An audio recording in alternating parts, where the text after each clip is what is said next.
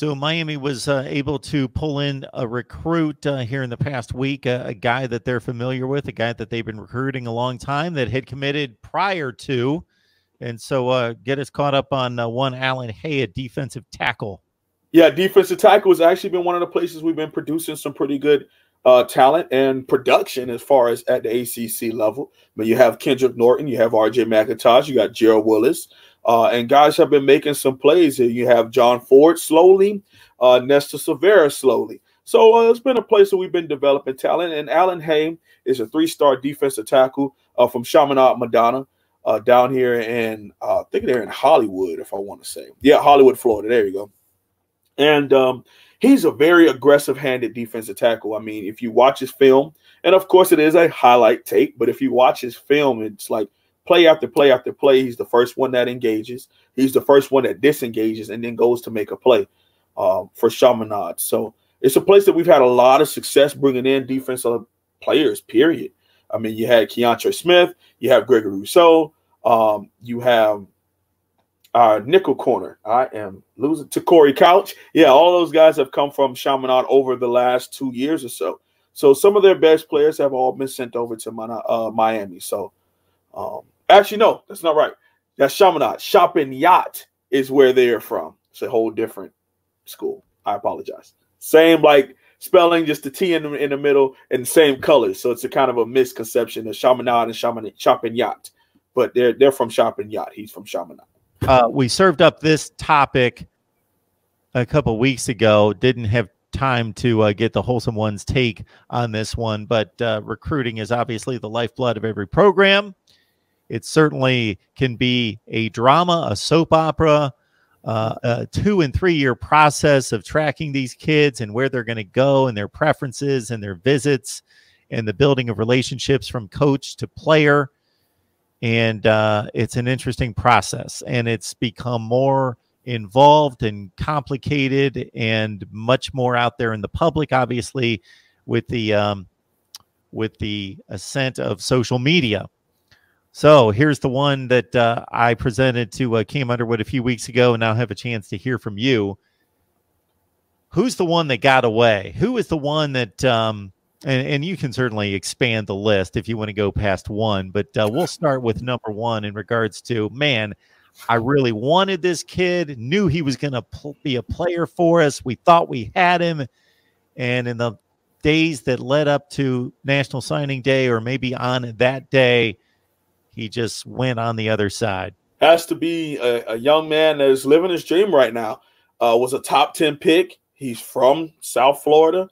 From Miami, went to Columbus with one of our players who's in the draft also, Trajan Bandy. And I'm talking about C.J. Henderson, Chris Henderson, man. He was prototypical size, prototypical speed, as you saw at Florida. Man, I mean, committed to us for well over 2 years. And something happened. I mean, there's different stories that go on, and you kind of got to be careful with that because you don't know what's the truth and what's not. But at the same time, a lot of stories go out about what happened and how we didn't get a chance to keep him on board with us. But he ended up going to the in-state rival Florida Gators and ended up being a 9th overall pick out of Florida.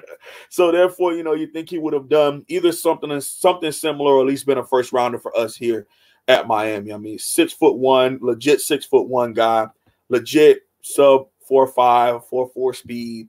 I mean, tackling was a little iffy, but coverage, press man skills, C.J. Henderson was top notch, man, and it hurt to lose him.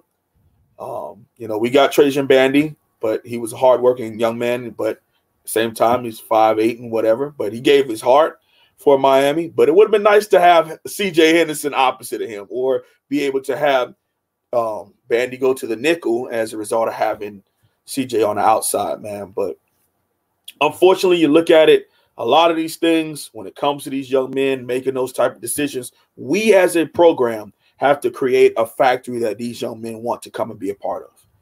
And it's something that we are working on. It's not there yet. It's not done yet.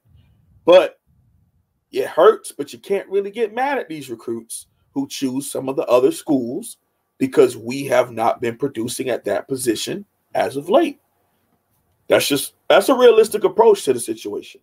Who else comes to mind in regards to who got away, whether it's was a huge disappointment at the time, and maybe they didn't even turn out, but having at least going back to in the moment, you really thought they were going to be a player, or certainly it's going to hurt even more if the guy like a CJ Henderson turns out to be a top 10 pick in the NFL draft, maybe not even to that degree, but somebody who turned out to be a really good college football player that you thought was going to commit to the Canes and sign. Got you.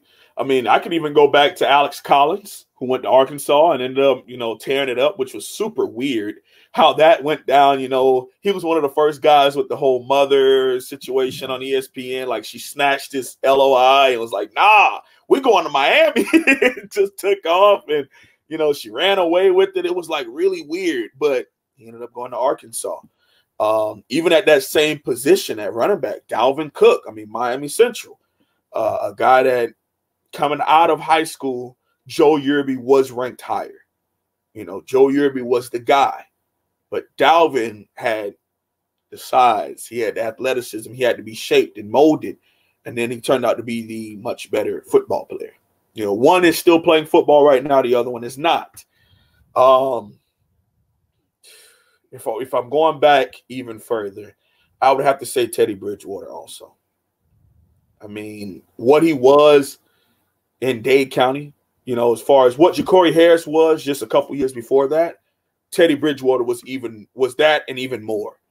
And to have Randy Shannon be fired at the time that he was, when those guys were committed to Miami, it had a ripple effect. You had him, you had Eli Rogers, you had Kelvin Benjamin, who wasn't committed, who is the cousin of Travis Benjamin, who went here and played at Miami. He wasn't committed, but had, on all accounts, said I was going to Miami if they had Teddy, but he goes to Louisville. Eli Rogers ends up going to Louisville. Travis Benjamin goes up the road to Tallahassee. So it was a kind of a ripple effect all the way through when it came to that situation. But those are kind of the guys off the top of my head. I could probably go on and on if I really sat and thought about it. But we've won a couple of those recruiting wars, but to me, it was more of when we recruit these guys, a lot of them are coming because they want to come and start right now. We have to build a program to where young men respect it enough that they can come to Miami and take a red shirt. They can come to Miami and be a part of the growth process, not just come there because they know that they're going to get a starting job. And you have to build that. You have to build that respect amongst the recruits as a recruiter. And then once they sign with you as someone like, I'm going to trust this coach. He has the process broken down. He's been here for a while. I've known him for a while. I trust what he's going to put me in and the situation he's going to put me in. And I can foresee myself in that system making the same plays that the guys before me made. You haven't had that at Miami in a while. Hopefully Manny Diaz and his new staff can change that.